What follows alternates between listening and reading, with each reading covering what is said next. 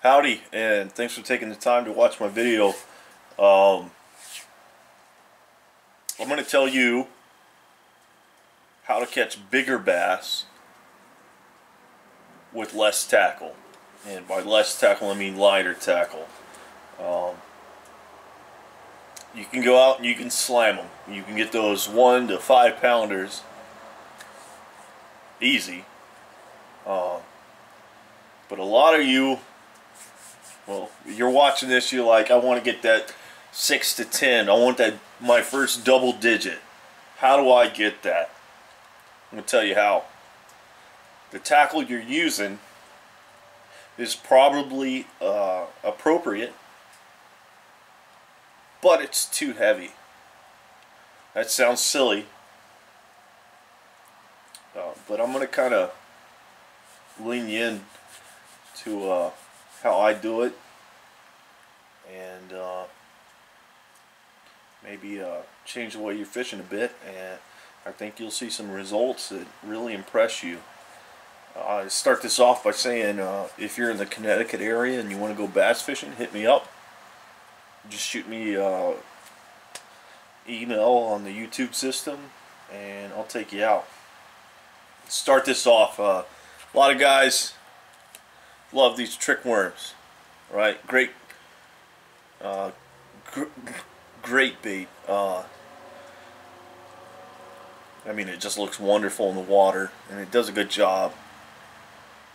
It's not necessarily something that, it's not my go-to. If I'm looking to do a fish fry, yeah, absolutely, because I know I can get I can get a dozen 16 or 12 to 16 inches off this pretty easy, and I can use a heavy weight, and I don't have to cast far, and I don't have to be quiet in my boat, because they're juvenile fish and they're gonna fall for these tricks that I'm throwing them. Hence trick worm, right? Does every gambit, it does most of the work for you. We're gonna throw this to the side. The fish you see in the picture is the title picture I caught recently. Small lake. She knows what she's doing.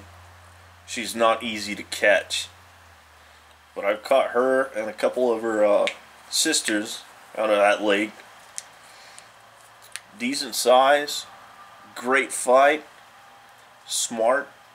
The way they took the bait was almost impossible to detect, and had a good time taking them out. As a matter of fact, that one in the picture, I took a fella out fishing, and he pointed out someone at the boat ramp. He's like, that guy's a professional fisherman. You know, he's got sponsors. Don't let that get to you. My boat's a 92. It's got 25 horsepower. I'll bring in a better fish than him any day of the week. First thing is, how do you take your lures with less... Let me get back into this. Less weight is going to get you bigger fish. I'm going to show you a 1/4 ounce bullet weight. Huge. Ridiculous huge. It's a nice weight. I mean, it's really manufactured well. It slides down the line just excellent. I can cast a mile with this guy. But it's not natural. The bigger fish get bigger because they're less likely to fall for your trick worm. They're less likely to fall for, well, anything you got going. They've been around the block, they've been hooked maybe once or twice. They're not falling for it. They're not falling for, they see this, they see it sliding in front of your bait, they're going to pass. They may be hungry, but they're going to pass. They know there's going to be more bait, more food. So, how do I catch these big fish? I know I have to cast far. You know, I'm in my boat, I approach a zone that looks nice. I don't want to get super close because I don't want to spook them. But at the same time, I need to get close to them. How do I get close to them? I can use this 1/4 ounce weight and get there. or I can use one of these 1/16 ounce weights and get just as close. I'm going to tell you first trick. It's not really a trick, it's an understanding of your reels, your lines, rods, how it all works. I've got 2 rods and reels right here. First one is just a basic Shakespeare. This is the GX 230. Some people will call it cheap and they won't even touch it. Second one is it's a pin reel, retail for about $85. It's got oh man, I tell you, this handle is super nice. It's just so nice. It's not even funny. The bail is everything about this thing is just nice. It's so comfortable to fish with. But which one of these cast further? Right now, they both have 10-pound fluorocarbon. I just use straight fluorocarbon. My budget for line is a little bit higher than most. I don't spend a super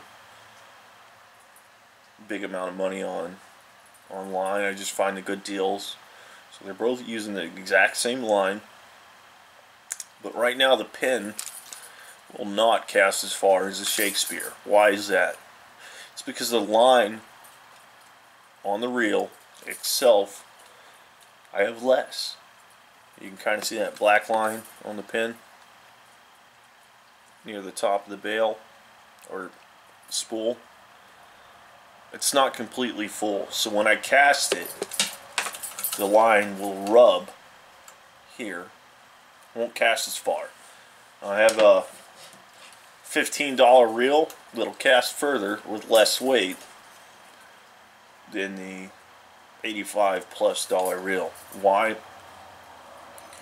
Less friction as it comes across. So make sure, key trick here is make sure you have enough line on your spool. If you don't, take it off and replace it. You don't have to waste it. You can put it onto a empty spool, or these are medium, so I can put it on ultralight or light and fill them up completely. So this guy will inherently cast further because there's less resistance on the cast. It's just as far as actually catching the fish, this guy is just as good as that guy. But as far as being comfortable while you're fishing, the pin's gonna win. So I make sure I have my spools completely full. Second to that, talk a little bit about your bait. One of my favorites right now, especially this time of year, is this power bait. I got a new package. Call it the Chigger Craw. And I've gone through this whole package and another, and I've had a great time and caught a decent amount of fish with them, and one outstanding fish. They just have a really impressive action, especially if you have some polarized sunglasses and you kind of watch them dance near the boat. You'll be really impressed. They look like crawfish. They look that way to the bass. So I want to cast this guy out, and I want to get him in that spot that I think the big female largemouth is waiting. How do I get her there? Easy way is this 1/4 ounce bait, or 1/4 ounce bullet weight. Texas rig. This is going to get them out there.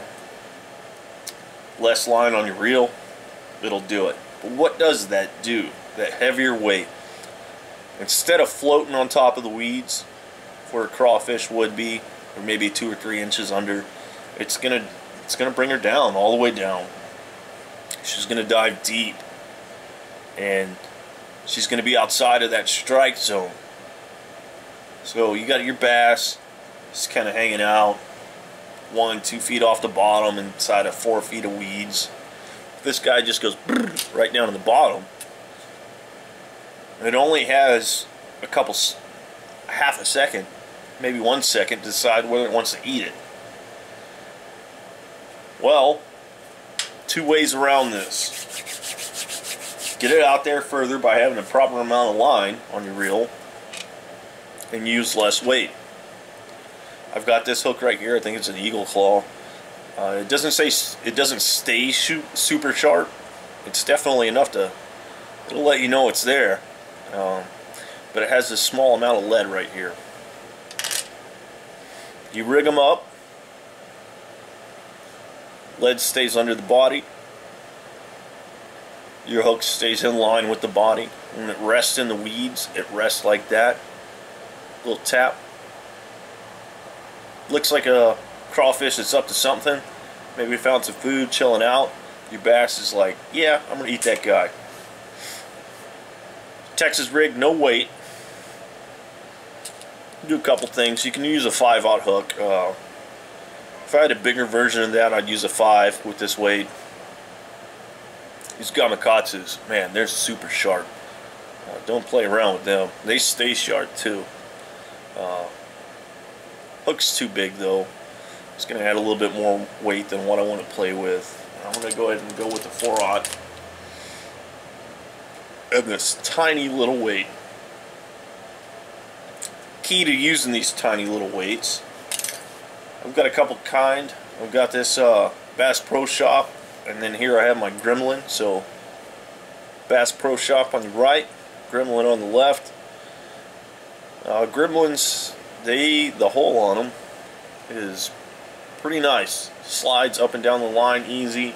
Bass Pro Shop one, the hole is much smaller. It seems to be compressed, like the mold's getting old. I'll take a toothpick and I'll kind of round out the edge of that hole so it doesn't hang up on the line to minimize my line twist. Line twist on a spinning rod is a real thing, especially if you're using fluorocarbon. Never reel against drag. If you're pulling and you're stuck in the weeds, don't reel at the same time you're pulling. Make sure there's slack before you reel. Just keep that in mind, even if you have a fish on. Don't reel while they're running. Let them run. When they take the little pause, when they're going to figure out which way they're going to turn, that's when you reel as you lower the rod down. So, got another chigger craw here. That's what they look like when they're not all beat up. One thing I really like about them is they stink to high heaven. They smell like crawfish. They smell like live crawfish. The bass don't like letting go of these guys. They got them in their mouth. They feel like a crawfish. They taste like a crawfish. And they're willing to ignore that line that's kind of hanging out of their lip. The big one in the picture, well, I don't know how big she was. I didn't weigh her. Didn't have a scale that day. But I felt her inhaling. Boom. Inhale. In the mouth. Paused. And I waited till I felt she's swimming back down to the depth that she feels comfortable thump. And just gave it a nice straight up tug. Nothing crazy. Especially with these super sharp hooks. If it's a new hook, you don't have to go super mad there. You just kind of gentle set. Straight up. Nothing to the side because you'll rip it out of their mouth. Or maybe you'll hook them in a soft spot in the mouth. Another thing about using weights that are too heavy is another worm of mine. It's a Gander Mountain. I really like this guy. It's what, a 5-inch stinks to high heaven black worm. This is a great bait. But if I use it with a 1/4 ounce weight and I put it on the tip of here through a Texas rig, it sinks straight to the bottom in the worst of weeds. It doesn't matter how you could rig it up any way you want. It's going to work its way down to the bottom. Less time in front of the face of the fish. Less time for them to decide. It's still cold here. They're going to be picky. They've seen this before. They know it hurts. Largemouth bass aren't the smartest fish in the lake, but they know what hurts. They remember what hurts. And as much as this tastes good and looks appealing, if it brings back a memory where they see this guy, they'll pass it up. Maybe not that 5-pounder, the one you'll be impressed with, but you want that 7 to 10, maybe 12, maybe 12 plus. That guy will remember this. He's not going to touch it. He'll watch it go down, you'll never know he watched it. She watched it. So, kind of finishing this up. I'm going to keep it as quick as I can.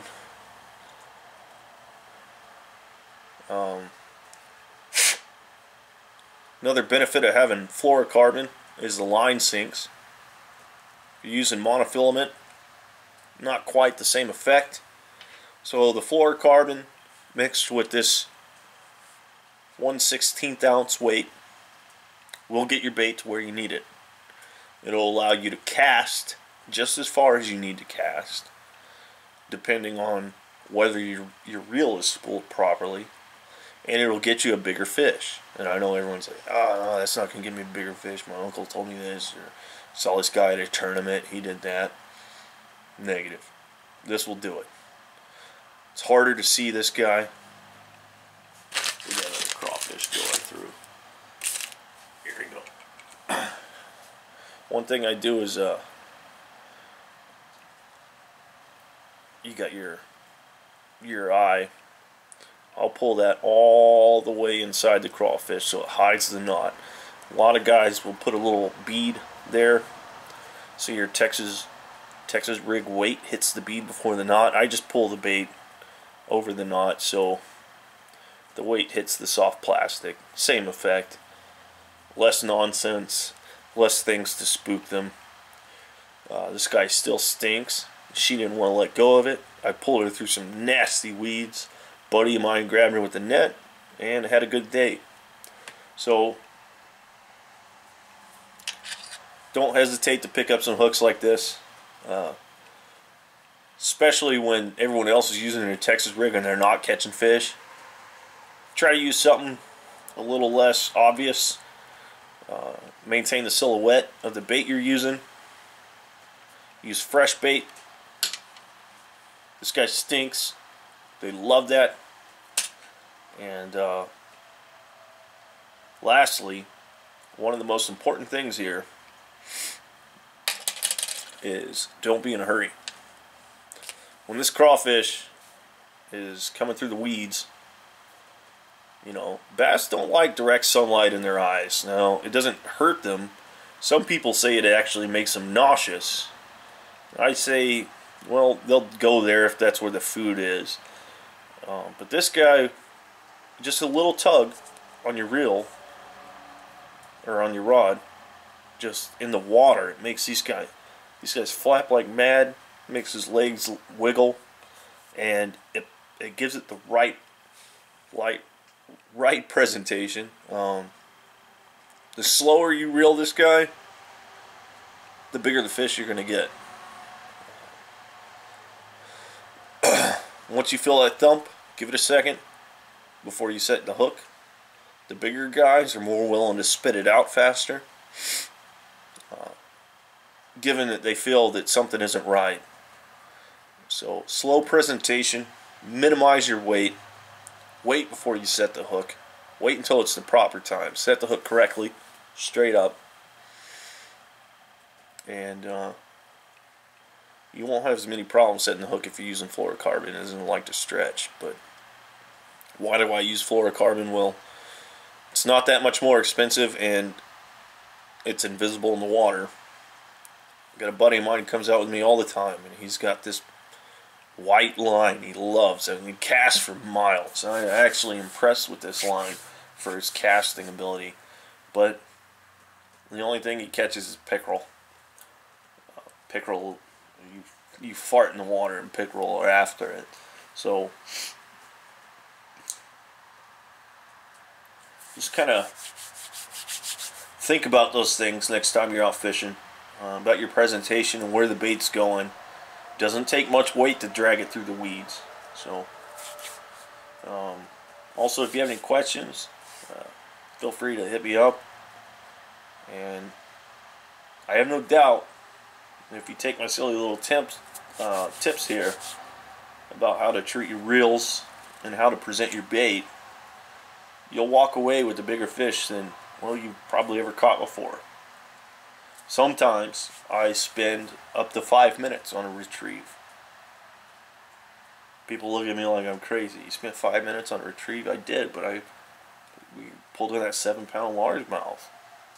And then I pulled into the boat dock and I watched that tournament that was weighing their fish. And, well, number 2 or number 3 barely had enough weight just to cover that one fish that I caught. Not that I'm better than them or this or that. It's just I'm focusing my technique to catch bigger fish as opposed to the smaller one. You want to catch dinner? Sometimes I do. I go out for dinner. Big weight, nice sharp hook, a lot of action, crazy. Those younger bass will fall for it, but that big bertha that you're looking for, that you're probably watching this video for, she ain't gonna fall for it. So I'm gonna quit rambling here.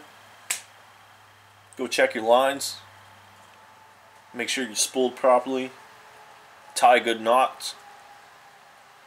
And take your time. And I think you'll be surprised what you get. Thanks.